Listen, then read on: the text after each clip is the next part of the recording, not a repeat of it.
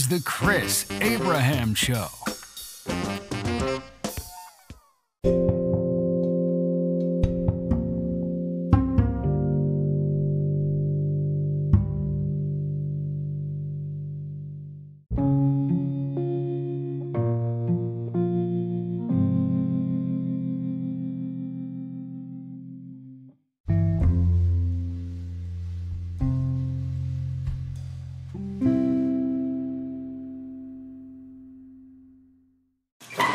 Welcome to the Chris Abraham Show. This is Season 5, Episode 35. Today's episode is that all Republicans are not alike, and the only Republican... Well, there's two Republicans. Oh no, I'm going to completely forget how to pronounce the name of the Indian American Republican. Runaswamy. But I'm basically going to kind of talk about the whole, thing about the difference between establishment Republicans or, grand old party people, which I would like to define as neocons, compare and contrast with why Trump is such a popular candidate, no matter what he does. And that all comes down to populism, right? Populism and nationalism. It's very important to realize that Trump is appealing not to Christian conservatives or fiscal conservatives or small government conservatives or even pro-life conservatives. He's not appealing to less tax conservatives. He is appealing right now to jingoistic and xenophobic Americans. He hasn't displeased 2A gun rights or freedom of speech Americans. But he is not a Republican. He's only a Republican as far as running on the Republican ticket. I mean, he's a Manhattan billionaire, right? Manhattan billionaires are traditionally, from as long as I've lived, socially liberal, fiscally conservative, right? Just everybody in Manhattan is socially liberal, fiscally conservative. What Trump is selling as, and nobody else is the populist angle. And Trump has more in common with RFK Jr. than he has with Mike Pence or Ron DeSantis or any of the other Republican nominees. This came out in strong relief, during the Blaze/Freedom Liberty Conference or whatever happened, whatever it's called. This became in harsh relief when Tucker Carlson interviewed all of the nominees for Republican president. And each one of them shared more international politics with the neo-libs in terms of exporting democracy, in terms of mindless support for the war in Ukraine, towards infinite budget for weapons of mass destruction, towards being willing to dance with the threat of nuclear annihilation, towards ignoring our city streets or our border and saying, look over there, Russia bad. And all these old men, even these young women who are part of the establishment GOP, are establishment. They're in line with the alphabet agencies. They have no conflict with Department of Justice. They have no conflict with State Department. They have no conflict with Army, Navy, Air Force, Marine, Coast Guard, and Space Force. They are in support of NATO. They're in support of American adventurism. They can look at the camera with a straight face and say that we are invading sovereign countries for democracy and to save moms, pregnant people, and babies. And no matter what Tucker said to each one of these people in order to give them an out, they doubled down. Ukraine needs our support. We need to defang Russia. Russia is imperialist. We need to protect Western Europe and Eastern Europe from an adventurous Putin, who really, outside of, in the last 40 years, in the last 50 years, we both have invaded Afghanistan, so that's kind of a wash, right? We both have fought the Mujahideen. We both have intervened in each other's invasion of Afghanistan. And we've also both been driven out of Afghanistan by a strong tribal desire not to have an imperial force in a tribal Muslim country. So we share that, so that's sort of a wash. And then you've got Syria, but one might argue that even though their participation and their helping in support of Assad is counter to our agenda, which is to topple Assad, one might say that they were invited there. They didn't invade there. So that's not invasion. There's, of course, I think the Chechenian conflict. And, of course, Crimea River, which is an ethnically Russian city, or an ethnically Russian region. And then, really, honestly, the two requests, like I said, with regards to the rattlesnake rattle that Putin had over the last 40 years is do not run NATO past Eastern Germany. And then we've kind of rolled past that. And like I said, we've used extreme hearts and minds warfare and monetary leverage. And the fact that when the Soviet Union crumpled, all those former Soviet bloc countries were completely poor. And we came with lots of money and promises. And whether or not that's their long game, because I dare say that if you are following money, you only follow that money as long as the money is to be followed. I don't believe necessarily that all these democratic Eastern states who, during interviews, said that their lives were better under communism because, old people had things to do, young people had things to do. There was an expectation of,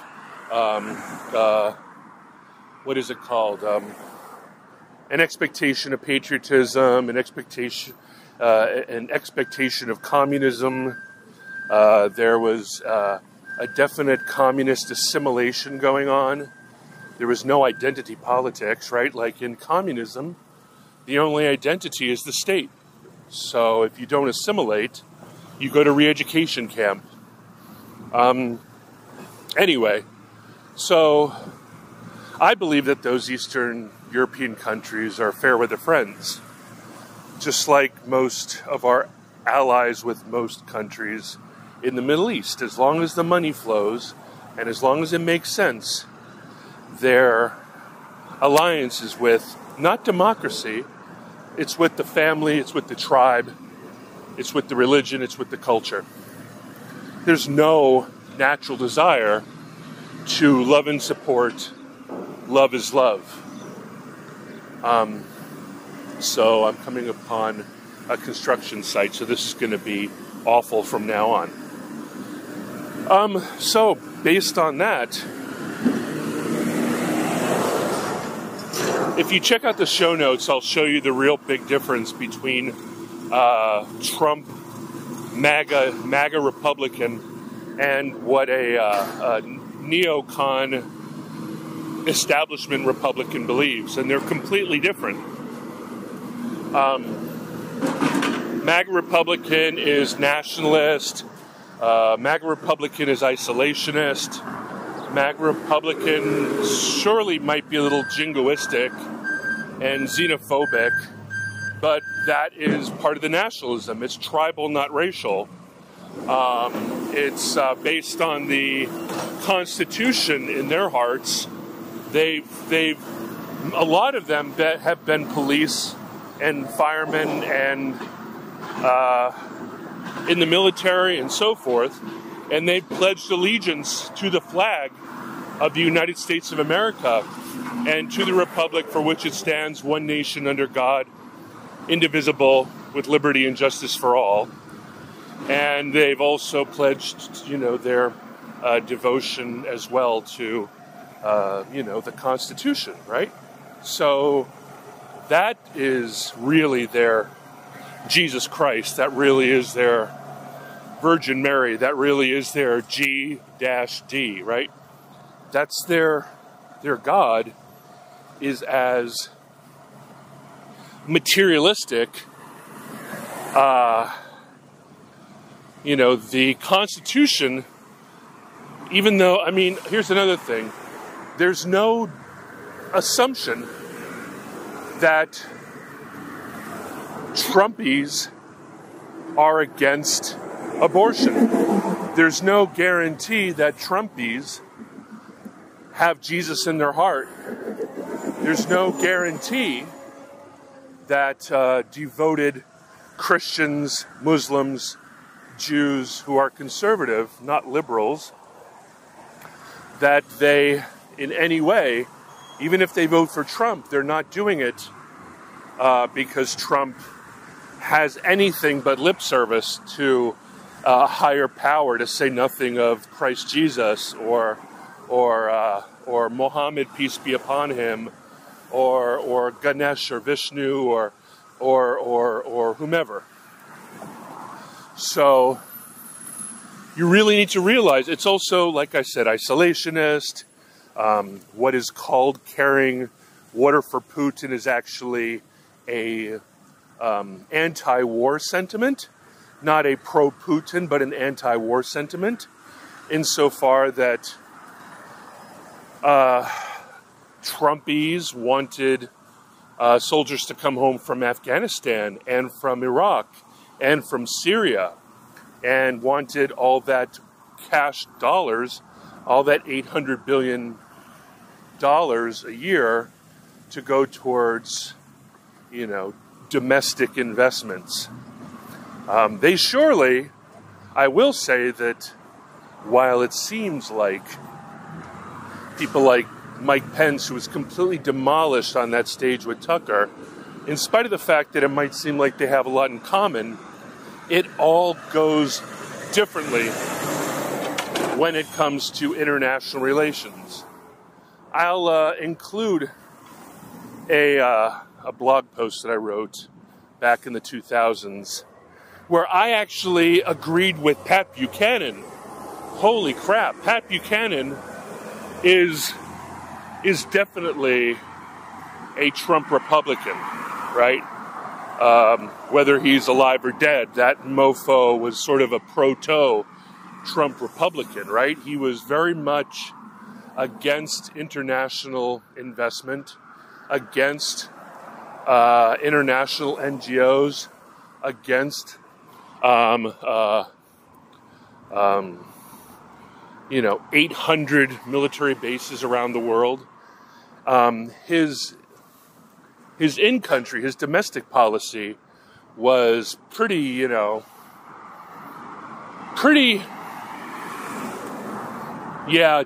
xenophobic, jingoistic. But his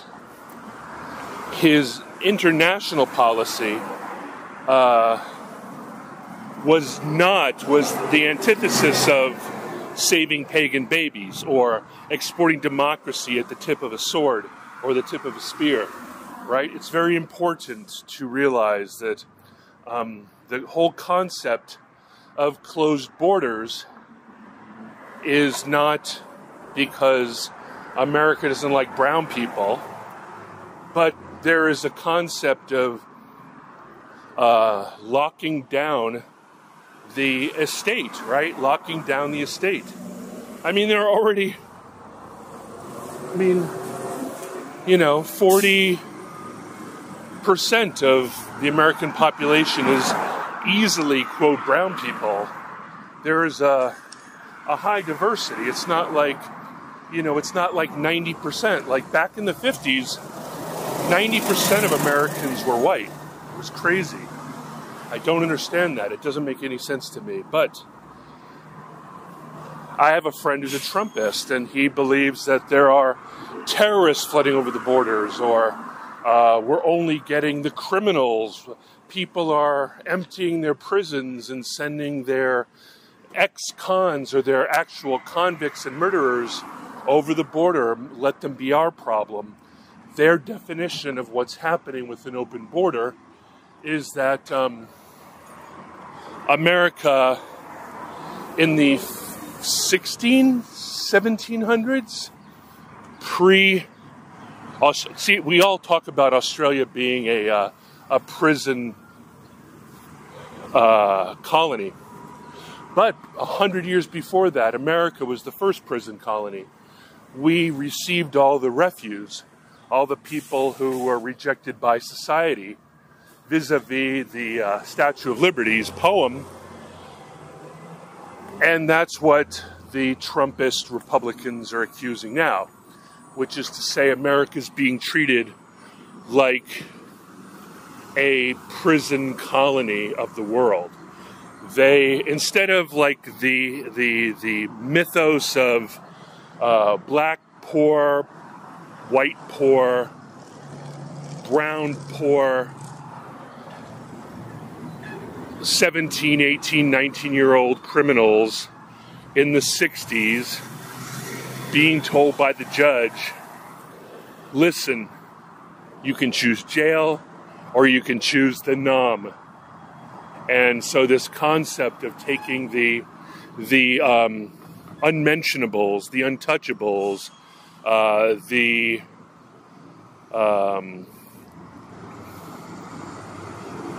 criminal class, and throwing them into the what is it called? Meat grinder of Vietnam was mythically or actually a strategy going on. And it's anyway, right? Like killing young bucks is kind of what war is good for. Sorry, Ukraine. No more young bucks. Only the awful intellectuals and the awful rich who had enough mind and sense to leave Ukraine before the war started. But yeah, so that is what the Trump Republicans believe is going on. They believe that countries around the world have opened the doors of their prisons and said, here's a first-class ticket to Coyote, where you are going to get to go to America, and you are going to get to go live there instead of living in the prison here. And that is the mythos going on in the Trump MAGA Republican world. So there's this belief that, it partially has to do with sort of a mythic ideal memory of the 50s, 60s, and maybe 70s and 80s in America. There is most certainly a desire to kind of return to an ideal capitalist utopia that never existed, as we say, because Asians, Latinas, people of color, ADOS, blacks, immigrants, and so forth were not included in that. It was basically an ideal world because they had a homogenous culture, and there was a belief that it was highest common denominator, as opposed to what they perceive today as a recalibration of American culture to an accepted and normalized lowest common denominator. That's what's going on. So, I don't know. This is completely different. The MAGA Republicans don't care at all. I mean, back to this, it's a populist idea, right? Which is why people who would never have voted for and the reason why it's okay that Trump went ahead and had Roe v. Wade overturned through his long-term, and he was being used for that, right? So for the last 50 years, there's been a single-minded goal to overturn Roe v. Wade as bad law. Now, the reason why Trump isn't getting any shit for that is because it goes back to a conservative concept of the constitutional republic with democracy that America has always been proud of, which is states' rights over federal rights. And so bad law, just to appease the public, should always be overturned, and each state should have its own agency and its own democracy to represent the kind of pH balance of politics that each state wants to have. For example, the overturning of Roe v. Wade did not affect at all blue states. It did not affect at all blue states. California, Oregon, Washington. It didn't affect New York. It didn't affect Massachusetts. It didn't affect New Jersey. It didn't affect Connecticut. It didn't affect Chicago or Illinois. And so, one might say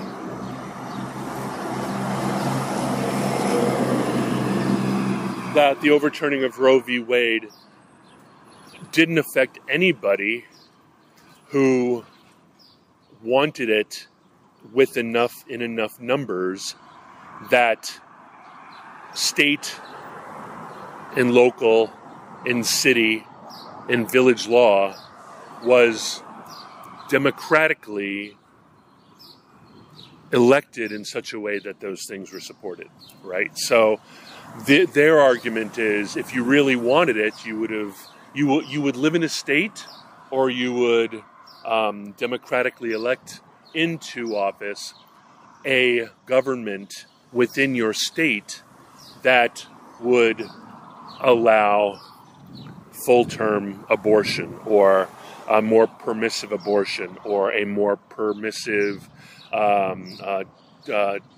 trans policy, or a more, so there's this concept in America that there is no thing as social justice, that social justice is an emergent manifestation of people voting for what they want, and the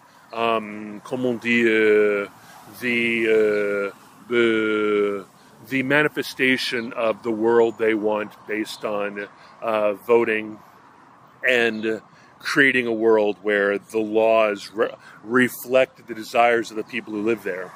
Whereas social justice believes that there are, and they don't believe in God, but they believe that there is a universal law of justice and civility and goodness and social justice, that I don't think they just say democracy. Democracy is just a red herring word, but there's this idea of what a perfect utopian world looks like that I dare say that they don't even follow. It's more like do what I say, not what I do, because the moment 65-year-old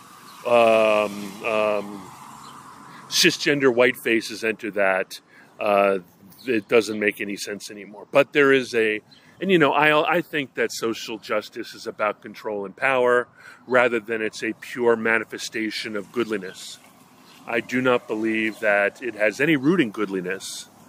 I believe that it is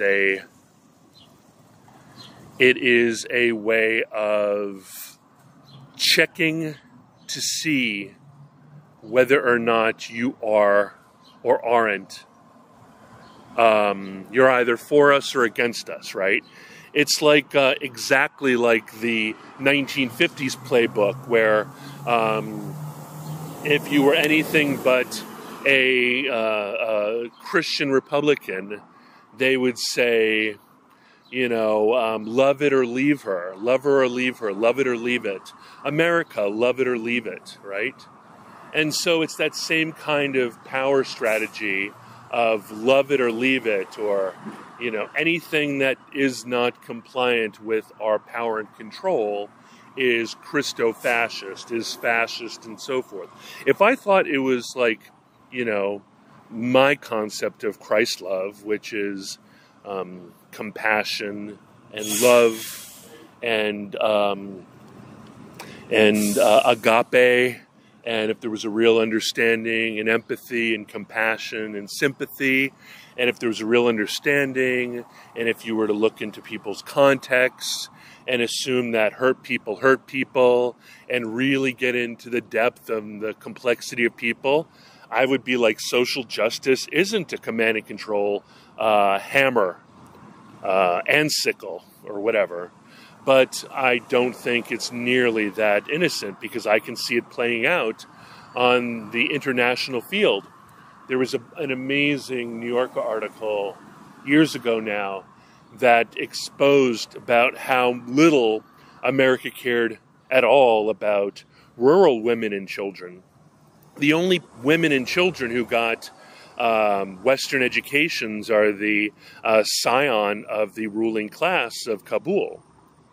If you'll notice, everybody was interviewed on NPR and the BBC about their free schools and where women were educated in a Western way. If you dig it all, you'll find out that all those people were the children of generals. So it was a cop-out. It was as if saying that all women deserve educations as long as they go to Harvard, Yale, Brown, etc. Right? As long as they go to Georgetown Day or Choate or whatever. As long as everybody else, like public school, everybody else, fuck them. And so I don't believe social justice is remotely earnest. And while, like every religion, the Church of Social Justice has earnest, loving, compassionate people who have Christly natures, have beautiful natures, who become social workers and help people find homes and so forth. However, I believe that, just like every possibly corrupt leader of every definitely corrupt church, I believe that, if you scratch the surface, as we found out from the BLM corruptions, that everything's a grift, everything's a graft, and everything's a hustle, everything's a scheme. But, like I always say, I think that Joel Osteen is pretty charismatic. But no matter how corrupt the words, for example, we all know by now that Martin Luther King Jr. was a philanderer. He was a complete philanderer. The FBI had so much poop on him, it was pathetic. However, his words, his actions, his deeds in support and in service of segregation and freedom and justice and equality and equity in America's, 1940s, 1950s, white and black America, was beyond reproach. We all know that Mother Teresa was a cunt, But that doesn't change the fact that Mother Teresa did God's work and influenced people every day. So, you know, like, I'm feeling like if even a super preacher par excellence, or even a, you know, frickin' snake charmer evangelical wackadoodle is fleecing his parishioners, if any of those people receive the word and receive the Holy Spirit, or, you know, to change that into more material terms, if the goodness of social justice and love is love, and feel compassion towards the struggle of another, or as Philo of Alexandria, or Plato, or Socrates, or whoever said it, be kind, for everyone you meet is fighting a hard battle. If that is something that someone finds through 12-step, whether that's a hustle, through therapy, even if that's a hustle, through a cult, or through Landmark, or through Scientology, or through Mormonism, or Catholicism, or Orthodoxy, or Judaism, or Islam, peace be upon them, or Hinduism, or Shintoism, or Buddhism, or communism, or socialism, or anarchism, or even capitalism. If you have learnings as a result, whether in conflict to that, or whether in support of that, or whether you were led to find words that touched your heart, and your heart was touched by, you know, a higher power, if you will, and you changed your life in a positive way, and if the scales came off your eyes, and if you found your own personal Jesus, and if you found a way of making a better world, and if you stopped being a sheep and became a shepherd, or at least became a sheepdog, or became a landowner or a ranch owner, if you became softer with people, if you became less impatient, if you became less resentful, if you became less hateable and hateful, if you had the chip knocked off your shoulder, if you were born again into a life of love and gentleness and kindness and selflessness and service, then amen to that. Those people who live a degenerate life and don't love these sheep, but shear them, raise them and shear them, like those people will have their day either in hell or up against the wall at some point. And on that note, I must get to work. I love you. I care about you.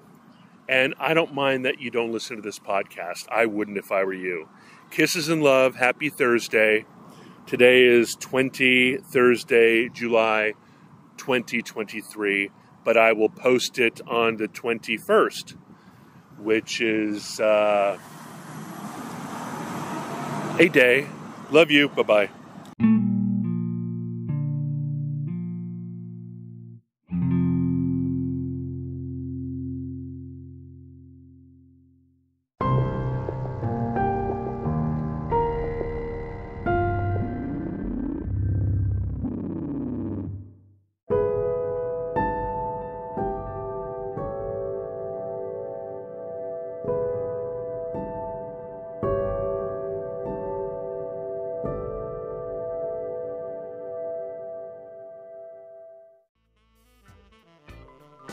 Thank you for listening to The Chris Abraham Show. Make sure you subscribe so you don't miss any future episodes. Until next time.